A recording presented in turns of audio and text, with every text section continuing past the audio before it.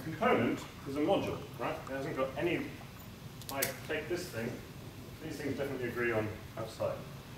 Okay, so these things are modules. Now what if I want to take a maximal proper module? Well, there's one. If I include that one, then I have to include the whole lot. But then there's one over here as well, so that one, and then I can take the two at the top as well. So there may be several ways of doing it for disconnected graphs. But I don't care, because these graphs are reconstructible. And that's what I'm really trying to do, of course. And the reason why they're reconstructible is if you look in the deck, let's see what the deck is again. If I look inside the deck of one of these things, you're going to see each of these components. And you can sort of just pick the components out of the deck, one by one, and go, right, well, I've got this one component, and I need this many copies of it, and this many copies of the vertex-deleted versions of it. And you just sort of pick them off, and then you've got each component, and then you just sort of stick them together.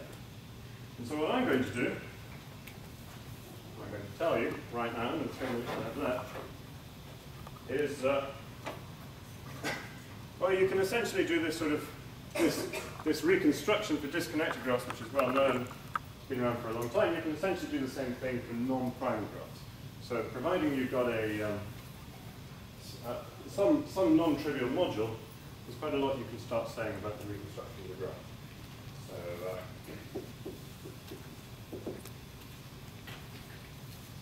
So, I better tell you what this is. This prime graph here, I'm going to call the skeleton.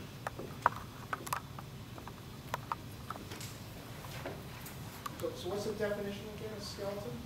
Definition of skeleton is the prime graph that, if I blow up each of the vertices by its appropriate module, gives me the original graph. And this thing is unique for a non-prime graph.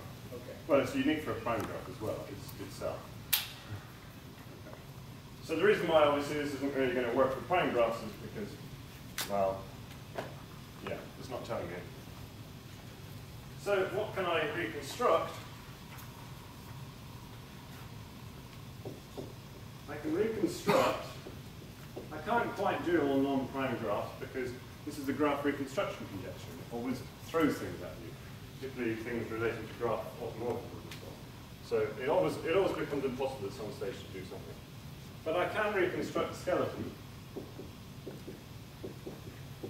That's relatively straightforward. I just have to look at the deck. And I look at the skeletons of the graphs in the deck, and somewhere I'm guaranteed to see that one. Then I just have to argue that it's the largest skeleton I find, and then we're done. So I can reconstruct a skeleton,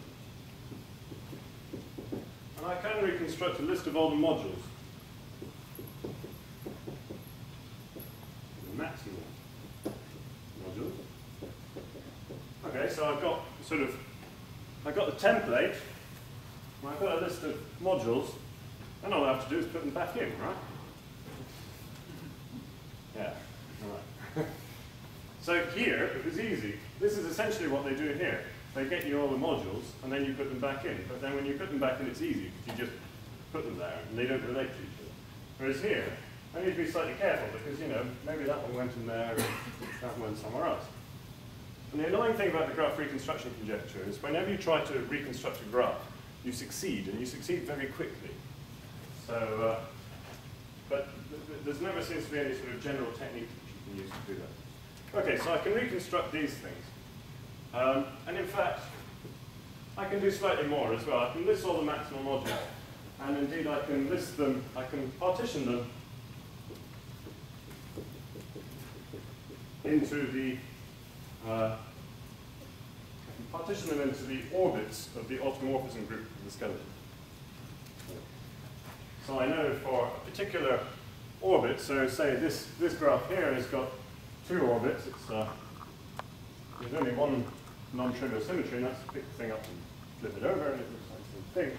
And that swaps those 2 vertices, and it swaps those 2 vertices. So what this says is that I know that this module has to be one of these 2 end vertices, and this module has to be one of the 2 middle ones. But I don't know whether it goes like this, or maybe whether the big one and that one are next to each other.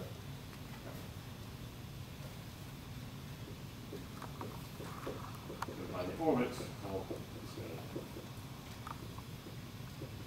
And this is enough to let me reconstruct the graph in a fair number of cases. And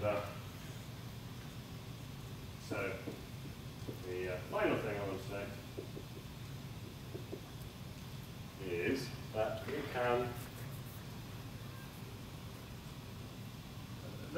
there are a lot of special cases. I'm not going to tell you what they all are, but there are things you can do, such as, I can reconstruct this graph, for example, because in this orbit here, this module, if I delete a vertex from it, I don't see it anywhere else. Okay. So if there exists a module n such that n minus x, the sum vertex in the module, is not in the list of model. Okay, so if there's some vertex I can take out of there, then, well, I can take it out, and I know that that's going to exist somewhere in my deck, and that is enough to let me reconstruct, so I can go, well, I know exactly where that came from, and everything else is correct, so you just put the module you wanted back in. So there are things like that. So there are conditions on size of modules, and of course this is, in fact, not in M. In fact, it only needs to be not in the remainder of the orbit. It only needs to be not in its partition. There are other cases as well, conditions on the skeleton. For example, if the skeleton has a trivial automorphism group, then this thing automatically carries through by this orbit, because everything it has to be in its own orbit. Okay, so we give a skeleton a name, I'll call it A. Plot A is trivial.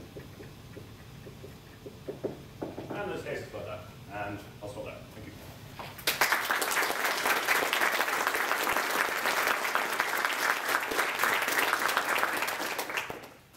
Questions? Yes.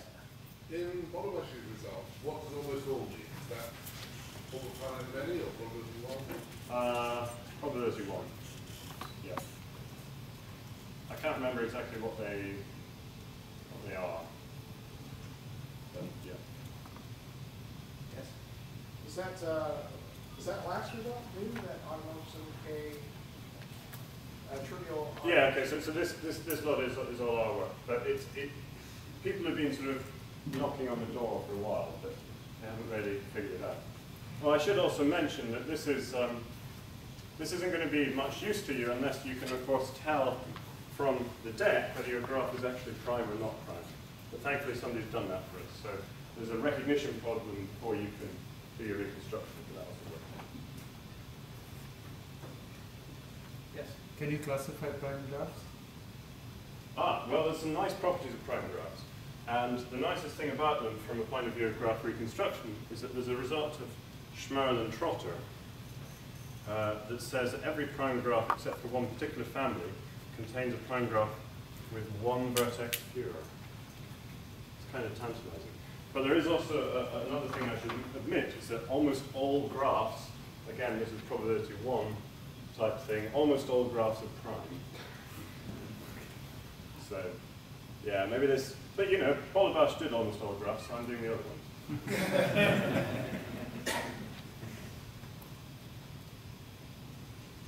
Thank the speaker again.